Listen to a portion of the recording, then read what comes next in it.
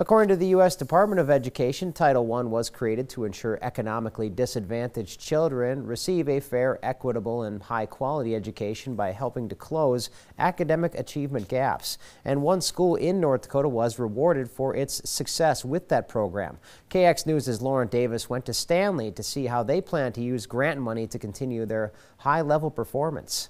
Stanley Elementary School received a $75,000 grant for being a high-performing Title I school in the state. So it has to do with some of the interventions that we do within the school and some of the kids that qualify for Title I.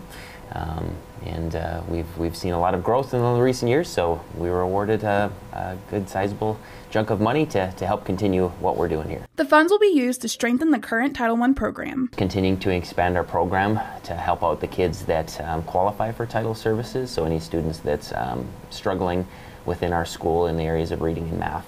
We're going to use that money for some screeners, early screeners. I know we have been using some curriculum in some screenings with our K through 2 that we would like to update.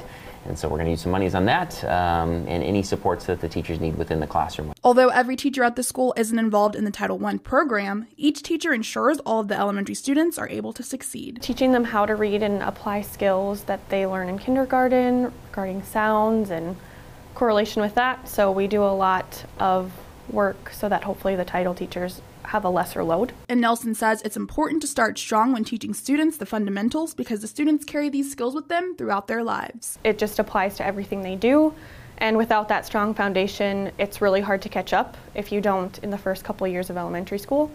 So if we're able to use this funding and have some more resources and tools, then these kids will be much more successful in their entire lives. For KX News in Stanley, I'm Lauren Davis.